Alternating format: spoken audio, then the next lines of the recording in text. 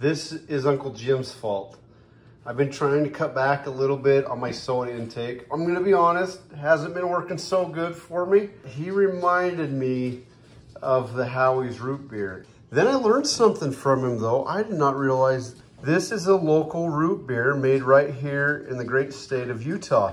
Now this is late in Utah. This is probably, I don't know, hour and a half, something like that north of where I'm at. But hey, I ain't gonna complain. Use a sugar and or corn sweetener. All right, listen, one thing I've learned in my life is I love sugar and I love corn syrup. I'm gonna throw these in the fridge, get one in the freezer, get it chilled super fast. This stuff is some good stuff. 1 hour later.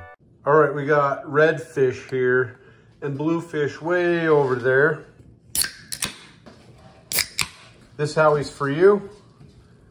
This Howie is for me, and this one is for bluefish. This one's for you, kid. What about if I want more? I'll give you more. Nice crisp, delicious creamy taste. That is what a root beer ought to be.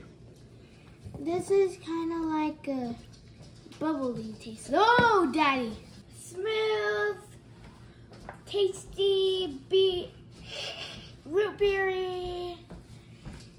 10 out of 10. All right. This is some good stuff.